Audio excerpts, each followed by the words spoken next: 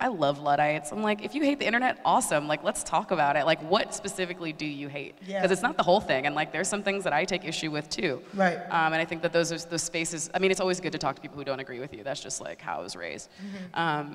But in terms of the way that I live my life within the arts, for me, it's really, I'm interested in presenting possibilities, and I have for a very long time been invested in that. I don't know where I got that crazy idea from, but it's been working so far.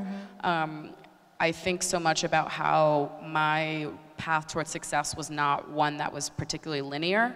There wasn't like someone who was like, let me take your hand from this internship to the Met. Like, no one's doing that for little black girls in the art world. Like, that's just not what the deal is.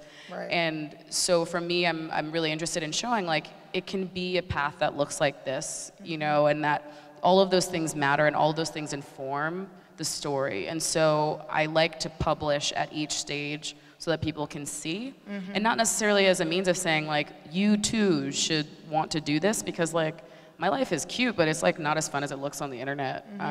But if it can inform the passion that you have, then that's the goal for me, is that it incites this fire in you and that people can understand that there's a value in that.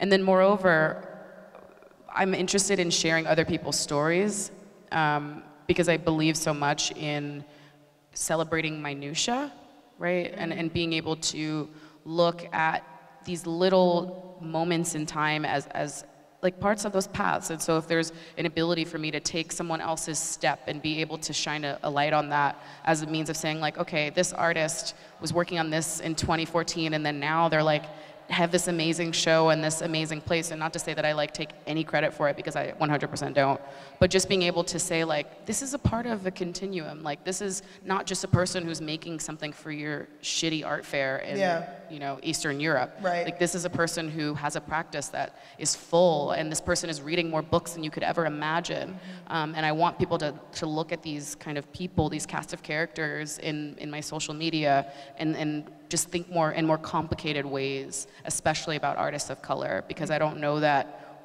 we're in a discipline that allows for that kind of thought and imagination.